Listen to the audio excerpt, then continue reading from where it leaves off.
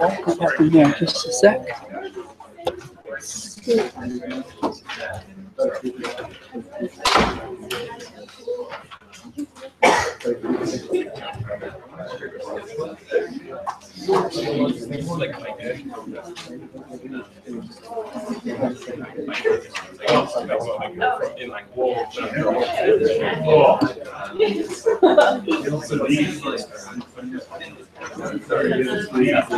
Okay, so first of all, I want to thank everybody who came, because at 5 minutes to 2, there was just 6 of us here. We were deciding whether we should just bail on the class and go out for a 6-pack. But now that everybody's here, we don't have enough beer to go around, so we're going to do.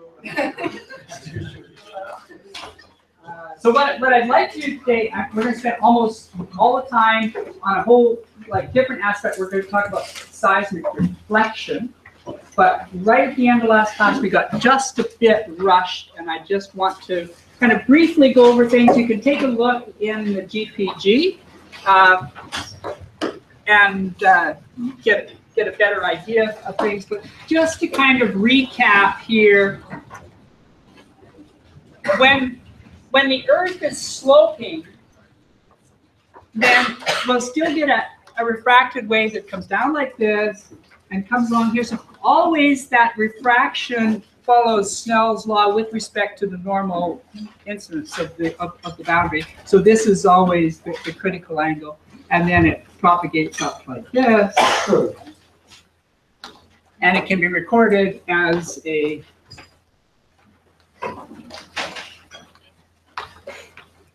as something like that. So there's the direct arrival, and this is the U down. And then we introduced what was called a reverse shot. So basically in this location in here, we take, so here's shot 1, and then here's the final receiver, called N.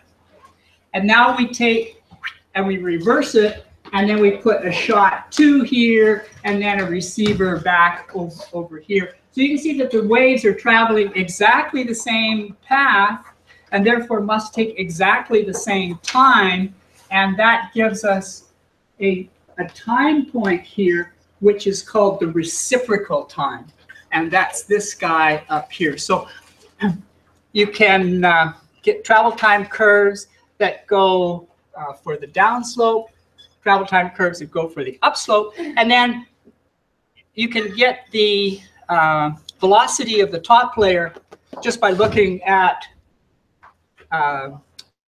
these slopes here. They will be the same because they're just traveling to that top layer.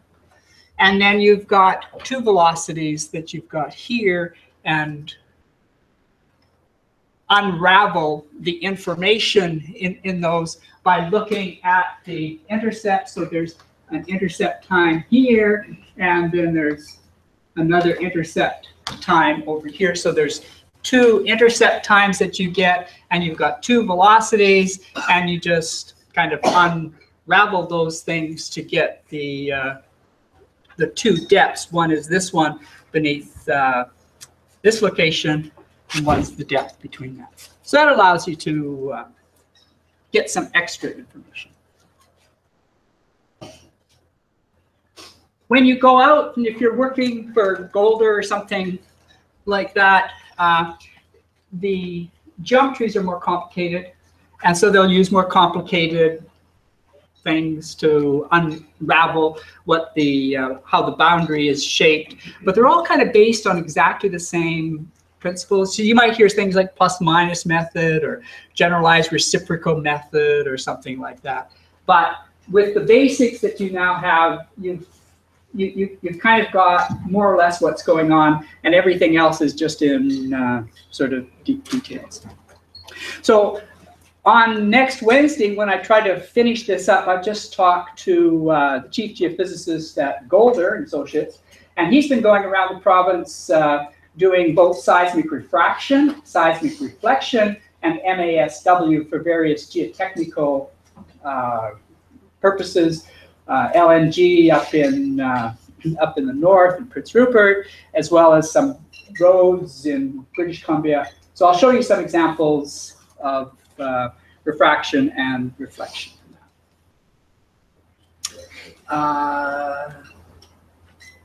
Yeah, okay.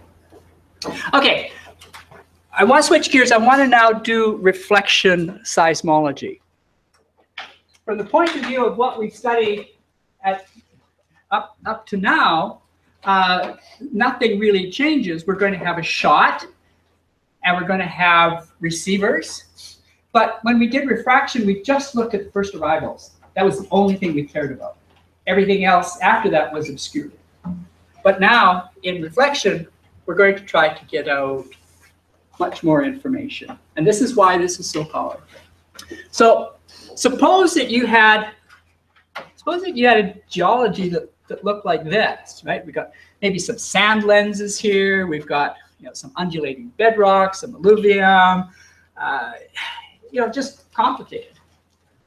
Then the question is, how could you possibly get a picture of what is there? What we're going to do is to look at wave information, seismic information that goes down and gets reflected back up. It will not come as a first arrival. It's going to be buried in the coda someplace. But we're actually going to be able to work with this information and eventually get a picture that you just look at, and you're going to look at that picture and you're going to make some geological inferences right from the picture itself.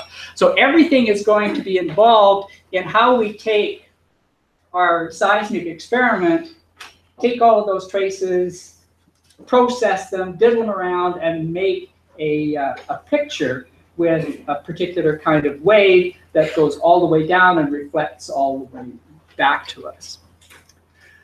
So here's an example.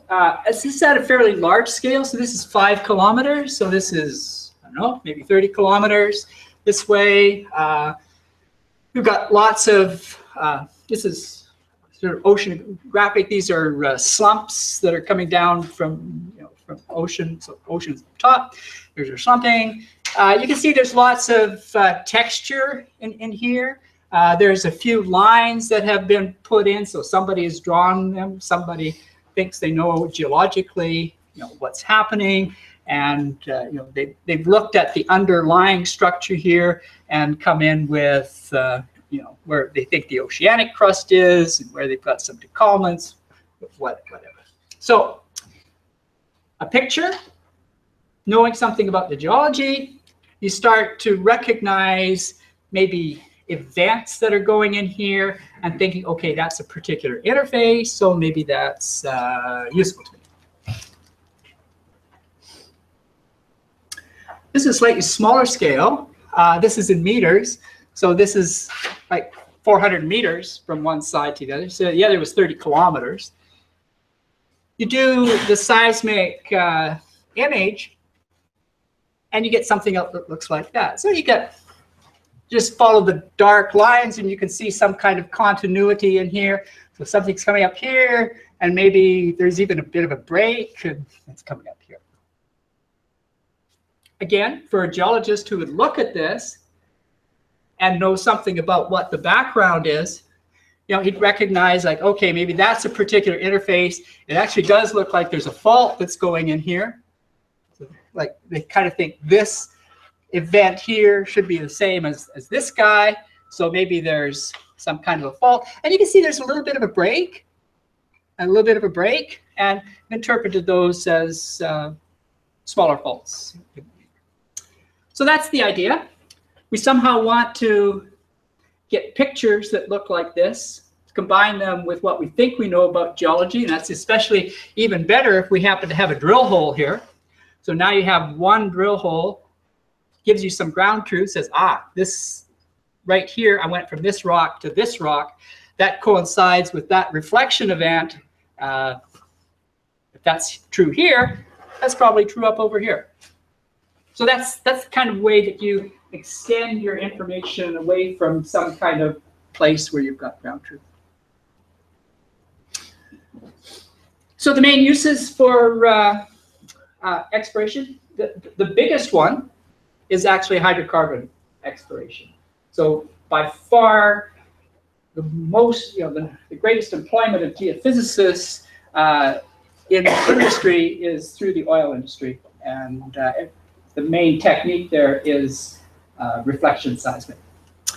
But there's whole Earth stuff. We can actually look at waves that go through the whole Earth. Maybe towards the end of the term, I'm trying to get through all the material so that we might have, I don't know, let's say a week or 4 lectures or something at the end where we can just not have any new material, but just take a look at all of the things that we've learned and apply them to a whole bunch of different topics. And one of them that I'd really like to talk about is whole Earth seismology and what happens when you have big earthquakes and stuff. It's kind of interesting. And then we've got continental types of scales, or we could have regional scales. So everything like that. And then we could also do local scales, where we got geotechnical and environmental work. The basic thing here, and this is what most of this lecture is going to be on, is that what we want to do is to get an image of reflection events. And so let's suppose that I'm a source right here. If I had a picture, okay, of a reflection event that occurred every time we hit, I'm sorry, your name is? Riley. Riley? So, okay, so it comes down, there's acoustic impedance contrast right at Riley, so I get some kind of a reflection event that comes back to me. And if I could plot that up, then I'd have trace, and it would have a little bump right at that particular time that coincides with the travel time for a wave to go from here to Riley. Okay. Now, I come over here, and I've got a slightly different situation, but my ideal seismogram that I'm looking for is something that comes down here, hits Robin in this case, and reflects back to me, and then maybe goes all the way back to Takaka, is it? Takako, yes. And reflects back. So I'd actually now get 2 reflections, right? So one from Robin, one from Takaka, and then I'd plot that up. And the idea is that I could go along and get all of these traces, these seismic traces like this, and then I'd put them up on a picture, and I'd have now something that kind of looks like sort of sweeping around, and it would actually have the structure that I've got. So all of those, what I was describing was called kind of the ideal seismogram, and that is a seismic record or seismic trace that is associated purely with what is directly beneath the source. So we're going to work with that first. So we want to really kind of get the idea of what that ideal trace is, and then we're going to contend with the fact that, wait a minute, that's not really what we get in practice, because I'm going to have waves coming from all over the place, and I need to do something about it. But there's sort of 2 different levels here.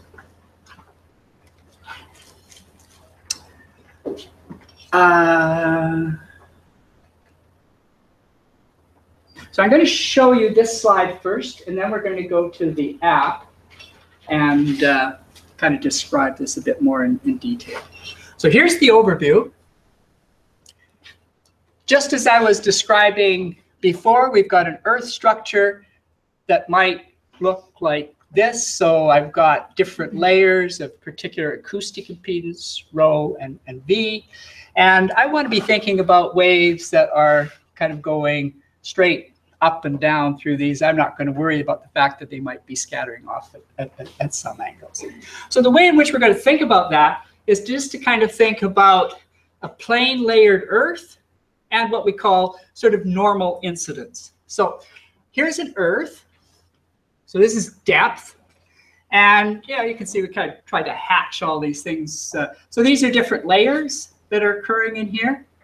So each of these layers has got its own density and velocity, and we can take that product, and that's our acoustic impedance. So if I plot, so this is depth, say in meters. And now if I come down here, I know the velocity and the density. So I can generate what the acoustic impedance of this layer is and this, and I can plot this down like this. Okay? So now I've got a plot of acoustic impedance with depth. If you remember the very first lecture that we had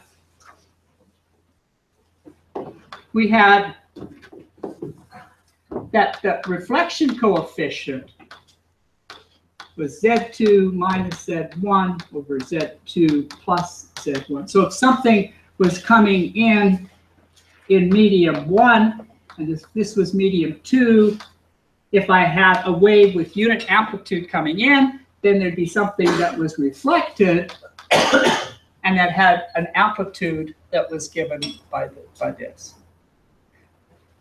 So every time we have a change in the acoustic impedance, we actually get a reflection coefficient. So I could look down at this log here, and there's no change, no change, no change. Suddenly there's a change in the acoustic impedance, and it goes down. So Z2 is going to be less than Z1 because I'm going from a high impedance to a low. So that means that this is going to be negative. And then I'm going to plot a little bar there that just tells me, you know, what the size of that reflection coefficient is. So it says it's negative, and there should be a scale on here. Maybe it's like 0.25 or something. And then nothing happens again until you get down to this depth. And then you've got now a positive reflection, negative, positive, negative, positive, negative. So that's just a series of reflection coefficients in depth. When we measure our seismograms are always, you know, the variable is always time. You know, so nothing comes in, then something comes in, you know, then something else, dot, dot, dot. This is time. So this is travel time. So we've got to convert these guys, this reflection coefficient log, into something that, instead of having an axis of depth, has an axis of time. But we can easily do that because we know what the velocity is in each of these little components. So in the first one, you know, the velocity was v1. So there's going to be a reflection at time t is equal to whatever this thickness is. So it would be h over v1. So that would be the time that I'd get my first reflection. Except that when we deal with seismic waves, we're talking about stuff going down and back. So that means there's an extra factor of 2 because, you know, I not only have to get the stuff down there, but it also has to get back. And so this time here that you see is usually, and sometimes they'll say that, but it's usually like two-way travel time. It's the time for the thing to actually get back to you, so it's got to travel down and back. Okay, but the basic conversion from depth to time is that for each unit up here where we've got a constant velocity and it's at a particular depth, we can convert to time. So for these guys here, the extra time is, you know, whatever that velocity was. So we can take whatever the velocity was for here, compute that to a time increment, and that determines where this guy is as a function of time. Oh, sorry, this guy here. Okay, so we've got now this we tend to call, and we try to be consistent. We call this the reflectivity function.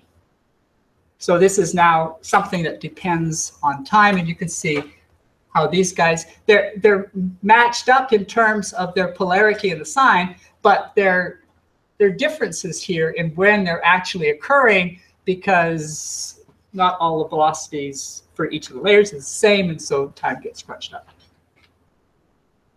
Okay, so we've got geologic log, acoustic impedance, reflectivity coefficients, these are in depth, reflectivity function, which is now in time. So this would be the ideal seismogram if the seismic wavelet that was going down was like a pure delta function, if it was a pure spike. But in fact, it isn't. The seismic wavelet that goes down, that leaves the instrument, might look something like this. So it's got a particular time it's got a particular width, or you can think about it having a particular central frequency, if that makes more sense. But it's got some shape to it. And what that means is that when we take that reflectivity function, which was maybe something that looked like this, so now this is a function of time, and maybe the reflectivity function's like this, then every time we see the arrival here of some impulse, that means that this whole wavelet gets put on here. So it'll look like that. So what these impulses do is to tell you, okay, this is when the wavelet arrives. What's the wavelet going to look like? Well, maybe it looks like that. Sometimes the wavelet might look like this. It can have all kinds of shapes. But there's two things. One is the arrival time, and then there's the shape.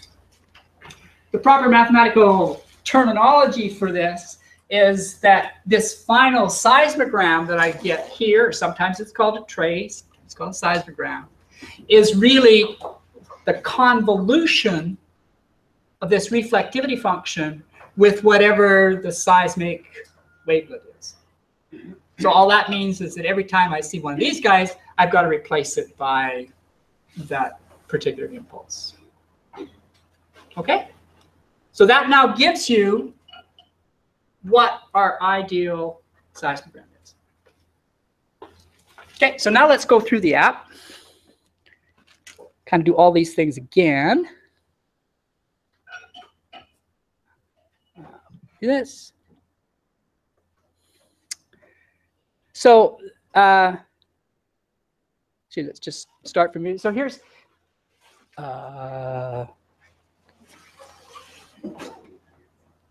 okay, escape.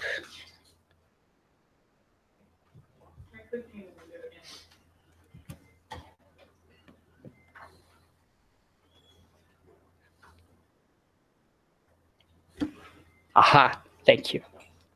You can tell how precariously these lectures are planned, right? One small misfit with the finger and you're toast. Okay, here's what you'll see on the app. We're going to define the impedance, reflection coefficients, transmission coefficients. And a thing that I haven't talked very much about, but is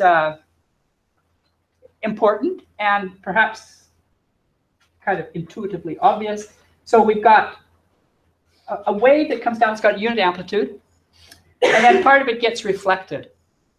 And it is convenient and actually important to recognize that, which way the reflection has happened and from which interfaces. So we sometimes write these as two units, like this is an R12, which means it's a reflection coefficient for a wave that goes from unit 1 to unit 2. That's important. When we did this, I wrote down this reflection coefficient as Z2 minus Z1 over Z2 plus Z1. These numbers here don't have anything to do with the layer number. It could be a unit 30 or something like that. What these numbers have to do is with unit 1 is the unit in which the wave is coming in, And unit 2 is the unit number that it's going into. So it's reflecting. So R12 is the one that's reflecting unit 1, and interface between unit 1 and unit 2. If I had something that was more complicated, so this is unit 1, 2, 3, 4. So now I've got, let's say, V4 here, V3. If I'm looking at the reflection coefficient from here, you know, now when I use this formula, I think, okay, the incident unit 1, that's really this guy here, and then here's the one that it's traveling into. So I would use really the impedance from from unit 4 to be here and unit 3 to be here. So when we're generically writing this stuff here, these numbers here have to do with the incident and the other one to which its information is traveling, not particular unit number. Okay, so that's a little bit more generalized in here, where we say Rij plus 1, or can't see whether it's an I or a J actually.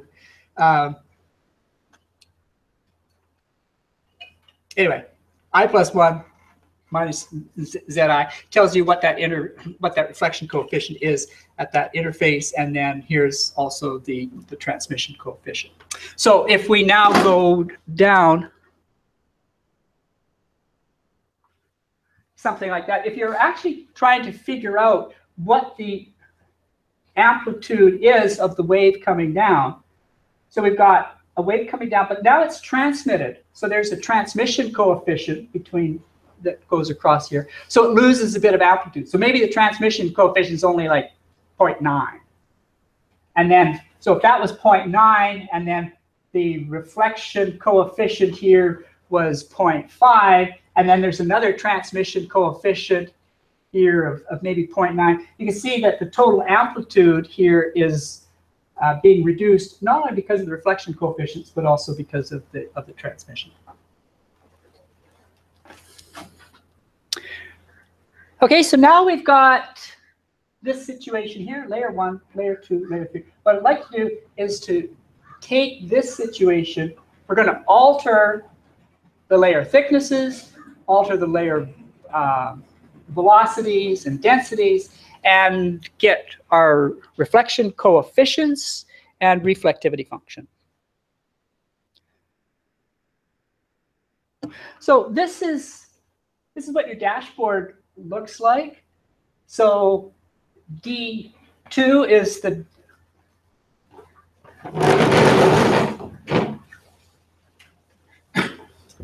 so we got D1, D2, D3, and so if D2, if this is equal to 50 meters, right now D3 is 100 meters, so this is another 50 meters here.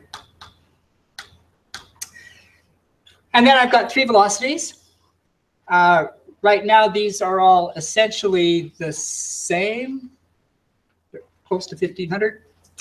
And the densities are all the same, 2300 kilograms per cubic meter.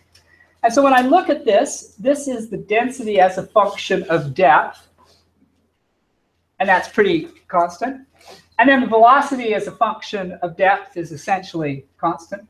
So my impedance is a constant, so I don't have any reflection coefficients anywhere. However, if I took, let's say, this second layer, so I take this guy here and alter his velocity,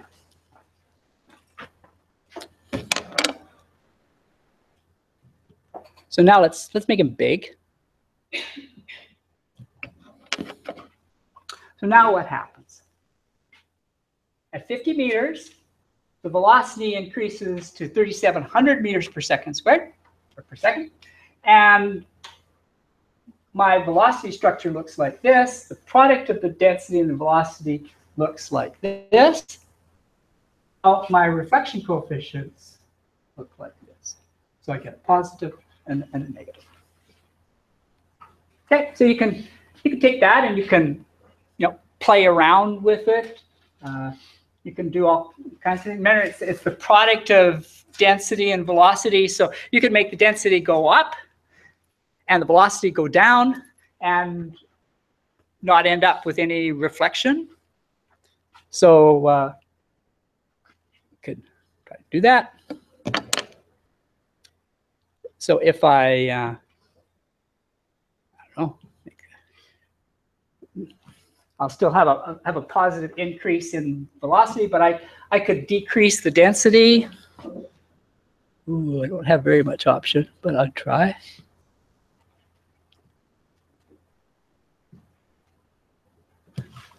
Well, I decreased the density as much as I could, and you can see I've made that reflection coefficient really pretty small. If we altered numbers a little bit bigger, I could easily still find combinations of rho and v that give me the same numbers. So I can even have velocity that's changing, but still not necessarily have a reflection coefficient. Generally, that doesn't happen. Usually, these things are more heavily just what's happening with the velocity. Okay, so now we've got something that looks like that. Now what we want to do is to convert this system here, which was in depth, we're going to convert that to time. So that means for each of these layers, we've got to know what the velocity is, and then we know what the layer thickness is, so we could compute what the travel time was to any point inside the Earth.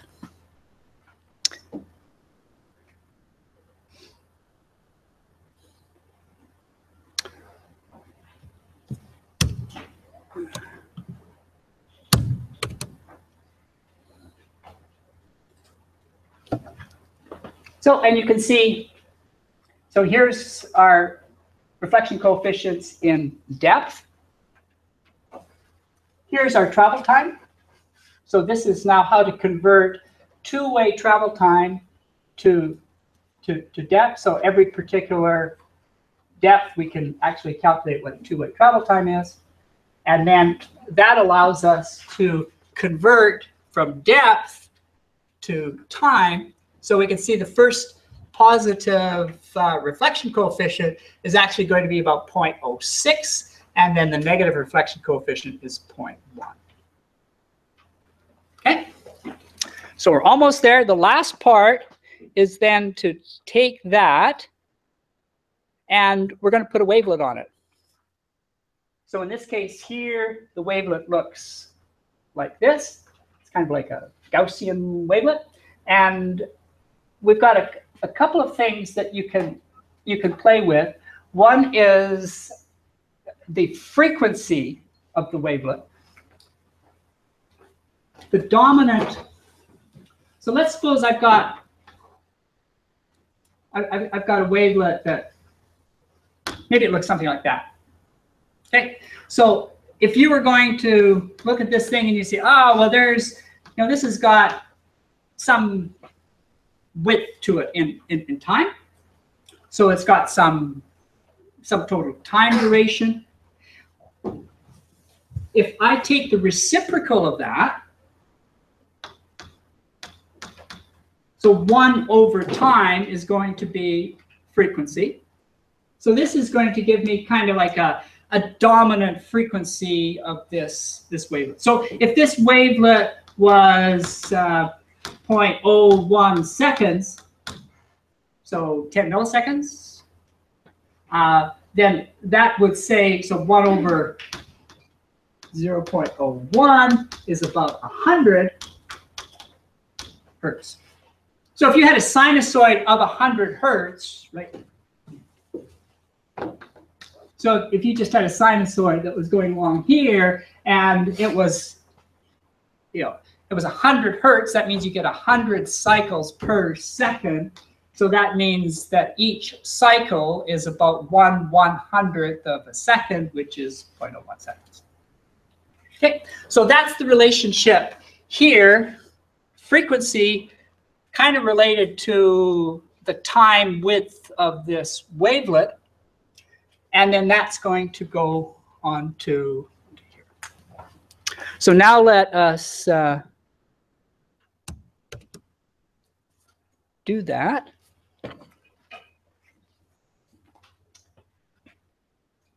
So now I take these reflectivity function, convolve it with this wavelet, and now I'm going to get a seismic trace that looks like this. So that's my trace. So this is the information then that's telling me I've got 2 layers, and the time difference between these guys, if I know what the velocity is going to tell me what the thickness of the layer is.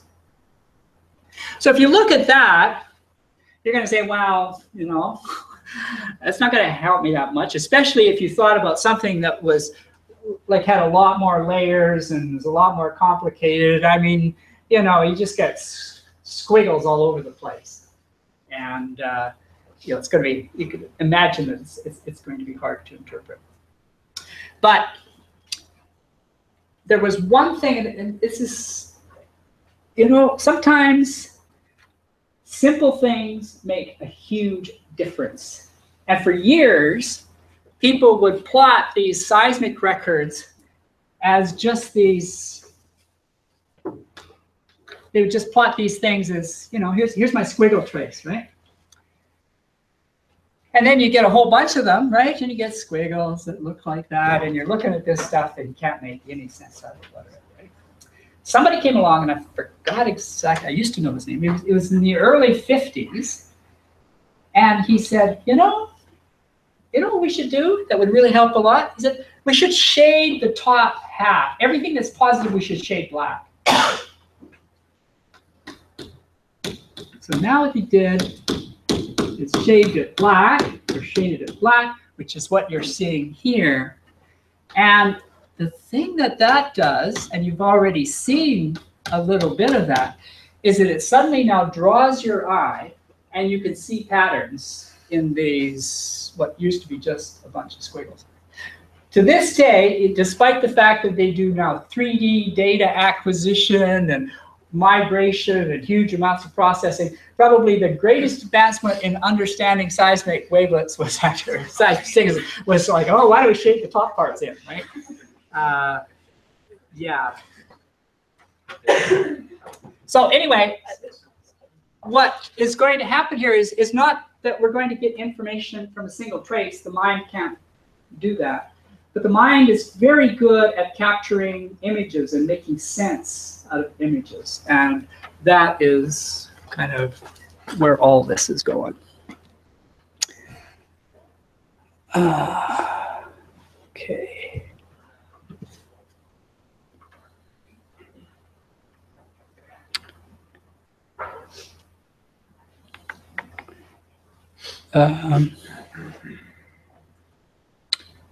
Good.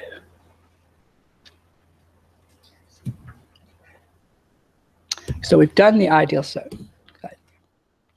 Okay, so we're going to hang our hats up there just for a moment. So we've now got the ideal seismogram. The next thing is to try to get this, and maybe I should just escape this for a second. And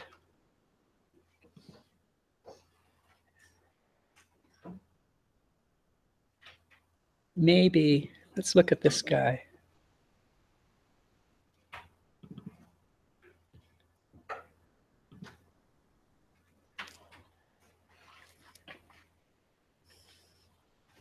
Okay.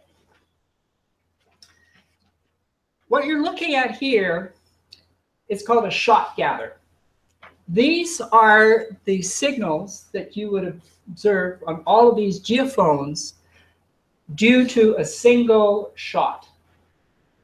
The shot is here, And you're going to see this again in the in your team-based learning and your case history. This is actually a really interesting example about the different kinds of waves, P waves, S waves. It's an example where you're looking for the water table, you're looking for stuff that's at the base of the table. There's just lots of interesting that's going on. But here is a shot gather, and this is what your data are going to look like. Because every time you acquire data, it's always going to be like, okay, I've got a shot, and here's my receivers, and I'm dragging them along. And then I'm going to plot each of these traces down that looks like this. So this is time, and I've got, in this case, about 90 different geophones or traces. That's your information. Now, what we were doing before in our let's just go, first of all, let's just look at this thing, because there's a lot of stuff that's going on here. First of all, if you're sitting out here, you first of all notice that there's direct arrivals. So if you're sitting up here, there's a straight line that comes down through here. So that's when the arrival comes first. So that is a direct arrival, and that's the guy that's coming right along the surface. Then you see its other line that's coming in here. That's the first arrival, another straight line. So that is going to be refraction. Thank you. So that's a refraction event. So far, in what we were doing before, that's the only things that we looked at, right? But look at all this other stuff that's happening. There's information there. Some of it's noise. Some of it's noise sometimes, and it's signal other times. Okay, we've got, first of all, there's a straight line. There's an event that's coming in here. You can see this. If you look at this line here, and you look at the velocity it's associated with. First of all, is this velocity going to be higher or lower than either of those velocities? Lower. It's lower, right? So it's got a steeper slope, but the slope is 1 over v. So that's low. And if you actually figured that out, if you looked at that slope and measured the time, distance, you'd find like, oh, it's 340 meters per second, which would tell you immediately that it is. Nathan, where's Nathan? There you go. Yeah. Yeah, direct arrival. That what? Just a direct arrival. From where? From the source. Water. What? Sorry? Water. Water?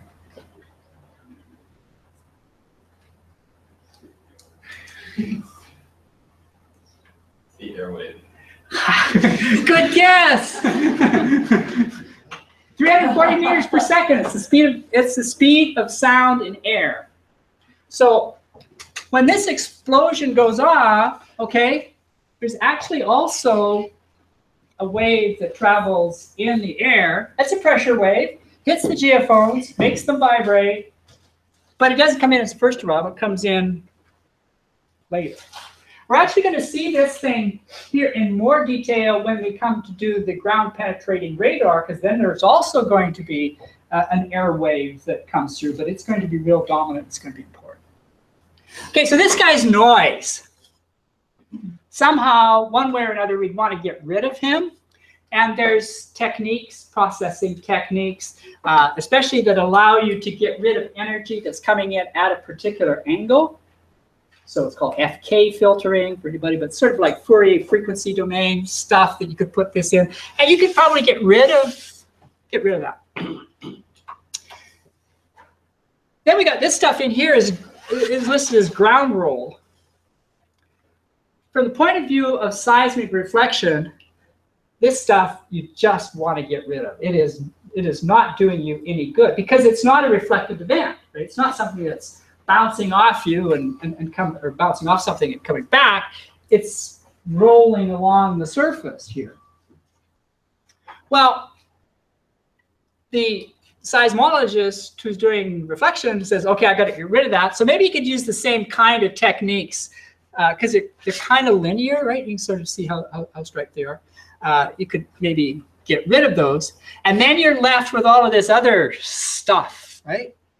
I mean, you take a look at this stuff, and I mean, it would be pretty hard to make much sense of. The other thing, but we're going to do that. We're going to take all these other things, but we're going to need a whole bunch of these shots.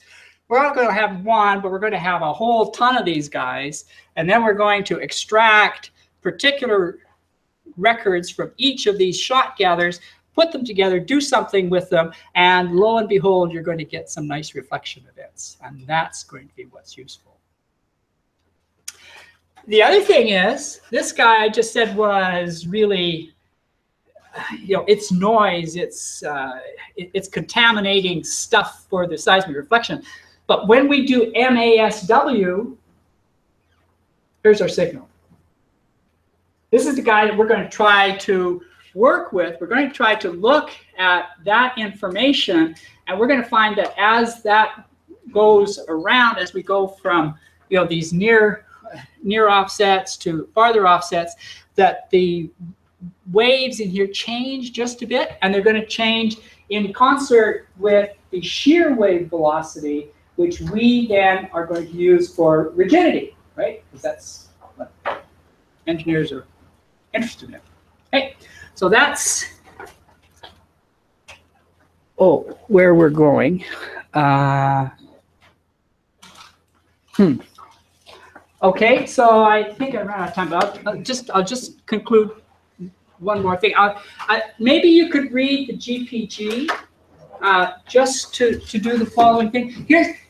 Here's what I want to plan.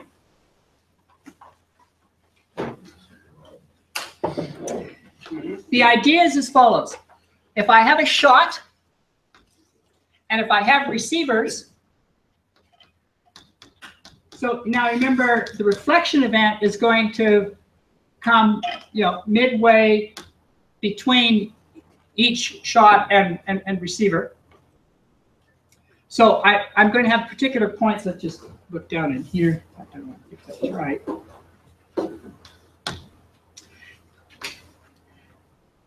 I'm going to have particular points in the subsurface that are reflections. If I then take different combinations of sources and geophones, you can imagine the situation like this, where I've got a shot and a receiver, and I've got another shot and a receiver, and I've got another shot and a receiver. They could all be kind of reflecting from that same midpoint.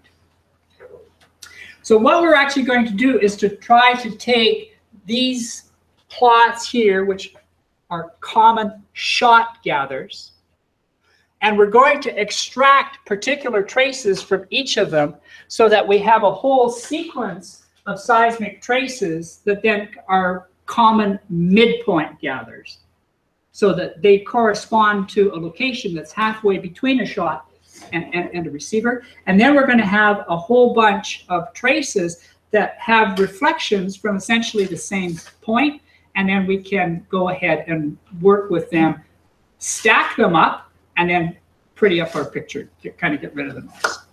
So that's what we're going to do. But if you could read the GPG, because Monday's a holiday, so then I only have Wednesday to try to finish this stuff up. So I want to try to do the reflection seismic and a little bit of MASW, and then yeah, in order for us to, and I forgot to mention the, just a sec, our itinerary, which is, so we revamped things a bit. Our schedule.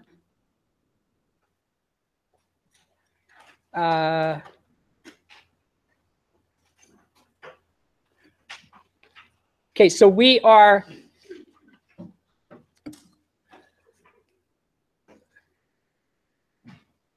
is this right? Yeah, so we were supposed to finish up reflection today. I didn't quite do it. So Monday's Thanksgiving. Wednesday, we'll finish up reflection seismic, as well as try to do a little bit of MASW, enough to kind of get you going. And then we'll have on Friday, that'll be the seismic team-based learning. And then good news for you guys, I will not be here the following week. So you're going to get somebody who's really good at GPR. It's going to be talking to you. So he'll have 2 lectures on GPR, and then we're going to have a seismic quiz. And the labs, so there's no Monday lab, obviously, for Thanksgiving. The Wednesday people will keep their schedule. So you'll still do your Wednesday lab. The Monday people who were eating turkey get the next Monday to do their lab, and there'll be no lab for the Wednesday group. So we're missing a little bit. The reason that I want to do that is I want to front end load. The labs are a really important part of learning the course. So everything is integrated here. And so the earlier we can get you to do the labs, it integrates with the course, it just makes it easier. So we're trying to do that as quickly as possible. And then the GPR is going to take us through till the end of October. We'll have a day for a midterm review, and then the midterm we'll schedule for November 2nd. Good? Perfect. Have a good weekend.